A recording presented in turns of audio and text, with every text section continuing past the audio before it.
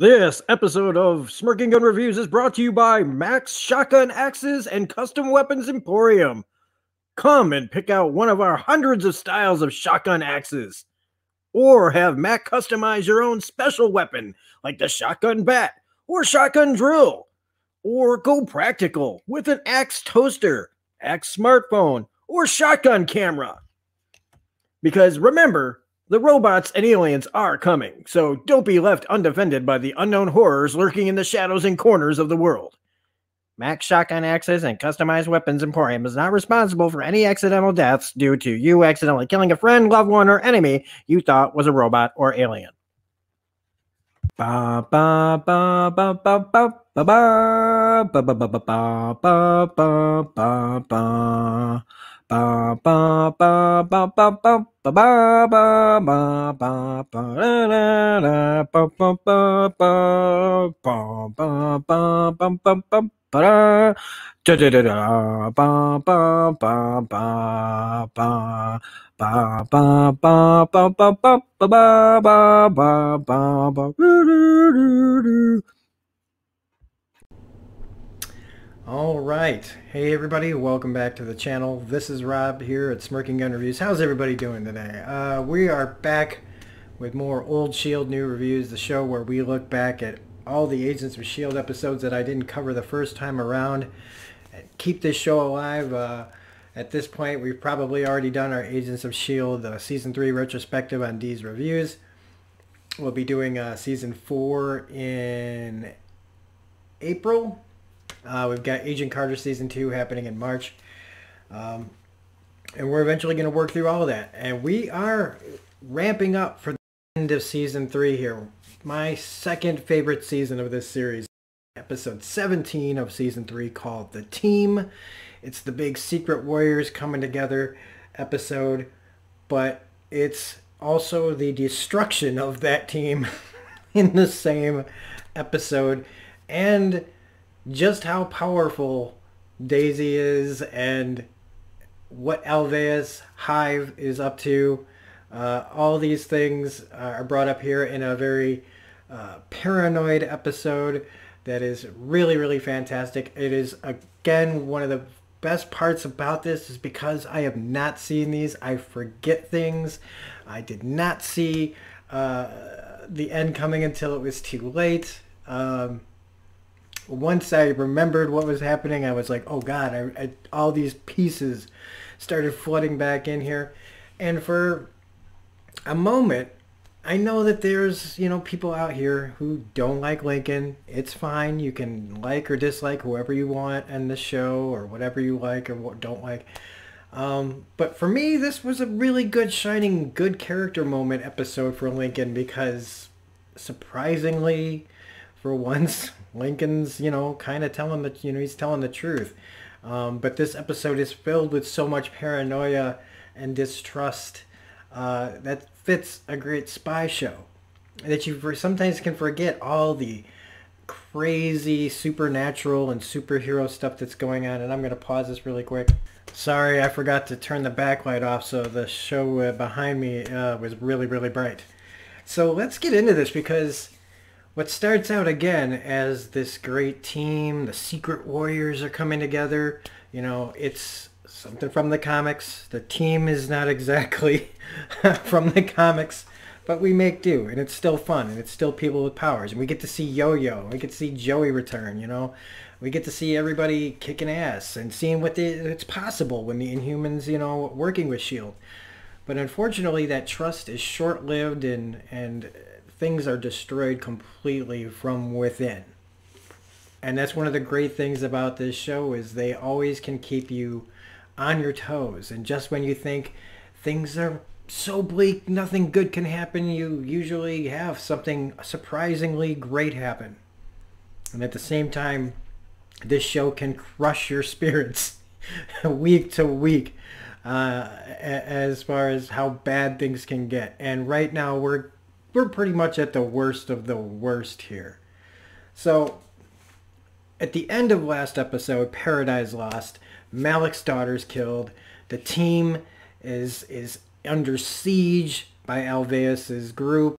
All these soldiers are coming for them. Daisy and Lincoln are rushing as fast as they can to put their secret warriors together to go save everyone. And, everybody's moved on. And Joey, he's one of those characters who really didn't, he didn't want any of this anyway, and he's kind of been reluctant. But they get him, and they get Yo-Yo back, Elena, and it's all set up really well. And they go in with a plan, and even though they don't really know, when I say plan, once they get there, the plan's a little bit better. But at the beginning, there's probably not much there. But as far as like the first mission, everything goes great. And that's where this show gets you, is things look great. They go in there. Lincoln's got control of his powers and his temper, and he's flipping people around and not killing everybody. Yo-Yo and Joey are having a blast, and it's a blast to watch them use their powers and have fun. And in subtitles, right? These are people that don't speak English, is not their first language, and they chose to let them speak their language instead of just, having them speak English. I appreciated that. I like that for the characters. The only real, I was a little confused at the beginning because it's actually been a little while since I watched Paradise Lost. So I kind of forgot where everybody was, that they were at the base that Hive is at, and that Malick is there too. I forgot that all the rotten eggs are in one place, and our team, and that it was Daisy and Lincoln that were on the run trying to solve everything. So you've got Yo-Yo and Joey taking care of business. You got Daisy taking care of business. You got Lincoln taking care of business. And then you got people, the team here trapped, pinned down, taking no prisoners. This is a, kill or be killed situation. Fitz using the chlorine gas that could have made everyone blind. Mac's reaction to that was priceless. What? Was really, really great. But they, eventually everybody gets out. Everybody here is, beat up, especially May here. But everybody gets out. And again, you think everything's fine. Until Hive says, we have one on the inside. And immediately, even my brain started doing its anxiety-riddled paranoia. Whoa, wait. And I started trying to figure out who is on the inside. Part of me even thought for a second that it was the one girl who could change, but I think she's either dead or somewhere else. But, and actually, that's not her powers at all. She can turn herself into a devil, so I don't know where I got the whole shapeshifter thing from. But the rest of the episode is a paranoia-filled romp where our regular agents, our non-inhuman agents, are like, we got to quarantine all the Inhumans. And you can see right away where this is going to go. Because Joey doesn't want to be there. Yo-Yo's also on the fence. She wants action and then she wants to go home. She wants to get back to her life. Lincoln and his temper and his distrust of authorities. And, if it wasn't for Daisy, would he even be there? Although he has, again, like or dislike him, he has proven now to be a part of it. He wants to be a part of it. Is it because of Daisy? Mostly. But you could say the same thing for Ward, right? Ward keeps, was always chasing around Daisy. So Daisy's always got some guy, willing to do whatever it takes to be with her. And hey, Chloe Bennett is, well, she's not hard to look at, let's face it.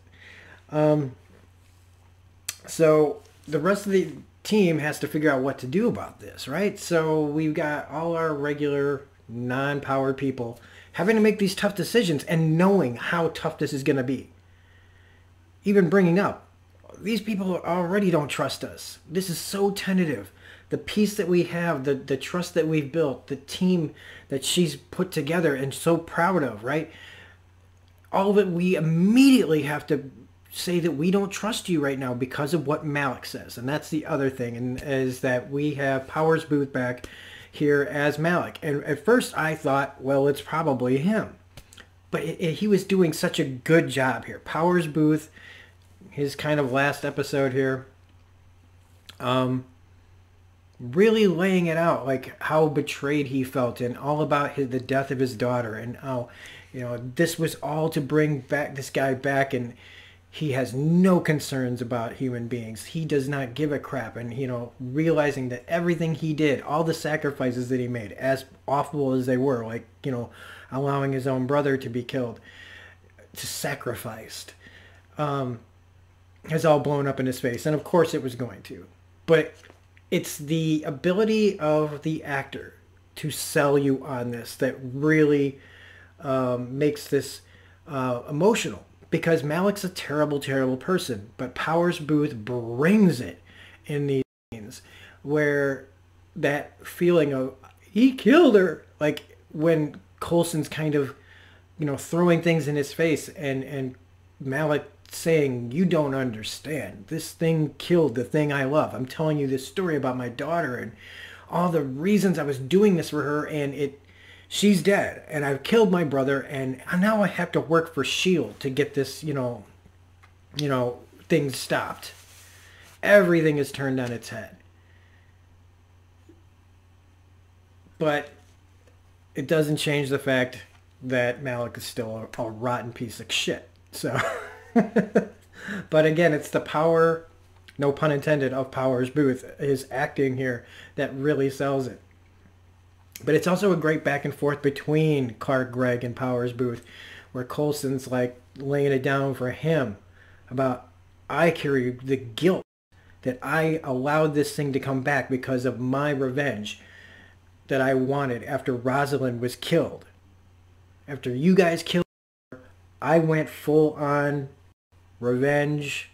I murdered Ward. He says it. After him, I murdered Ward. And that sin is what allowed this thing to come here, and now all this is happening. And all we can do now, all Coulson offers Malick, is revenge. And again, it start to get excited again because, what can Malick tell them? But it is all for naught. Because by the time they start trying to come up with a plan, the power goes out. And while everybody's been kind of quietly monitoring the Inhumans, and got Fitzsimmons trying to figure out through Lucio's body, trying to figure out if they can get a cure or a way to test to find out who's been infected, everything hits the fan. You've got a standoff. The powered people, barricade themselves off while the rest of them are trying to figure out what to do about it. And all our actors here do such a convincing job. And the writing, right? Everybody has a reason that they could be turned. And so, as an audience, you really don't know what the hell is happening or who it's going to be. Now, if you remember and you've seen these episodes before, that's fine. Again, I did not remember who it was. And I have to admit, I never suspected the person who it was, even though I got a pretty decent memory. I mean, I can pull actors' names out of my ass at the drop of a hat. But for some reason, the fact that I didn't see what's coming, which leads up to, again, also the way that they direct it, right? So Daisy tells everybody, there's the secret elevator. We're going to get out, and we're going to find out what to do on our own since this is happening. But we're not getting rid of S.H.I.E.L.D. We're just running for now until we can figure it out. Which sounds like something that Daisy would say, because it's a group. She's not just running off. But it's a trick. Because Mac, we have that quick scene of Mac finding something in somebody's locker. Coulson's there waiting. And they accuse Lincoln. And I thought, I immediately went, oh, well, that makes sense. Of course it's Lincoln. But he was so adamant about not being it. But then they raise questions that make you go, well. And so eventually everybody's quarantined. And everybody starts having their own quiet little moments, right? In the meantime, we should also mention that Malick is killed off screen and then blown up. in front of Fitz and Simmons to cover up the actual call. Now with Yo-Yo's powers, you wouldn't be able to tell. And with Joey's you could, and with Lincoln's you probably could. But what I didn't realize, especially after the conversation that Daisy and Coulson have, we're going to figure all this out. When she shows up to help Lincoln, I had to see you. And as soon as she said, we got to get out of here, I was like, oh God, it was her. It's her. It's been her. And they really did such a fine job guiding us, not just all over the place, but then focusing on Lincoln and making us really believe it was. Or possibly Joey, right? Joey didn't have, everybody kept, wondering where he was. But it's been Daisy since they got to the base. And it just all the things that I forgot flooding back to me about what's going to happen with Daisy later on. But to me, the strongest part of this was Lincoln. And again, I know some of you are like, fuck you, I hate Lincoln. But here's the thing. This is a great character moment because this is his time. He loves this woman. He would do anything for her. He is there for her. And he tells her no. He stands up to it, says, this is not you. This is not why we're here. You would never do this. You would never in a million years do this. And he tells her no.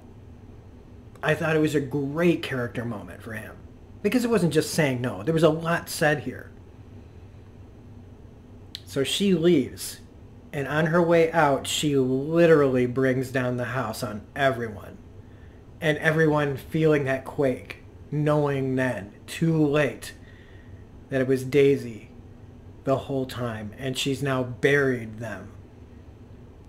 While she goes off to go help Hive. And it is just really, really, really great to see this all coming together. We've got 5 episodes left in this season to talk about. And so I'm not going to spend any more time talking about this one because it was just that great. And I want to get to talking about the next one as soon as I can. So if you like this review, please hit the like button, comment, share, subscribe, hit the bell for all the notifications. I want to thank everybody that chooses to watch these. Come on, these are so much fun to talk about. I hope that some of you are watching the show along with me a little bit or at your own pace. It's also just fun to talk about this, and it gets me ready for more of the Agents of S.H.I.E.L.D. stuff that we do over on D's Reviews. Again, check out all the content over there on his channel. Because I probably wouldn't be doing these without if we weren't doing that as well. So don't forget to check out all our Agents of S.H.I.E.L.D. content over on D's Reviews. So this is Rob saying, have a great day. We'll be back with episode, was it 18? Yeah. Have a great night. Bye.